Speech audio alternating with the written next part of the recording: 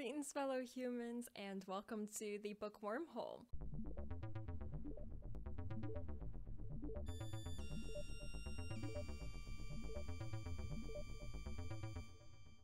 Earlier this year, I mentioned that I was invited to be a panelist for the Subjective Chaos kind of awards.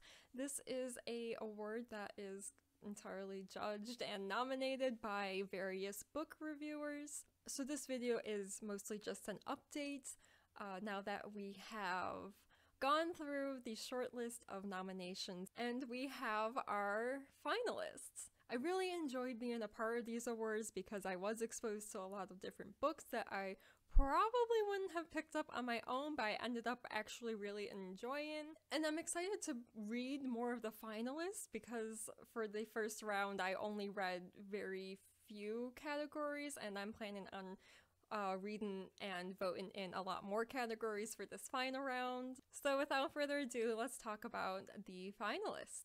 For the category of fantasy, The Inheritance of Orquídea Divina by Zoraida Cordova, She Who Became the Sun by Shelley Parker Chan, and The Unbroken by C.L. Clarke. For the category of science fiction, the finalists are A Desolation Called Peace by Arkady Martin and Shards of Earth by Adrian Tchaikovsky. For the Blurred Boundaries category, Light from Uncommon Stars by Rika Aoki, and Library of the Dead by T.L. Huchu. For the category of debut, Iron Widow by Shirin J. Zhao, and This Is Our Undoing by Lorraine Wilson. For the category of young adult, The Gilded Ones by Namina Forna, and The Mirror Season by Anna Marie McLemore. For series, we have The Kingston Cycle by C.L. Polk and The Expanse by James S.A. Corey. For the category of novella, These Lifeless Things by Premi Muhammad, and This Is How to Stay Alive by Shinge Jerry Kagunda, The Animal Migration of Clouds by Premi Muhammad, and Fireheart Tiger by Eliette de Bodard.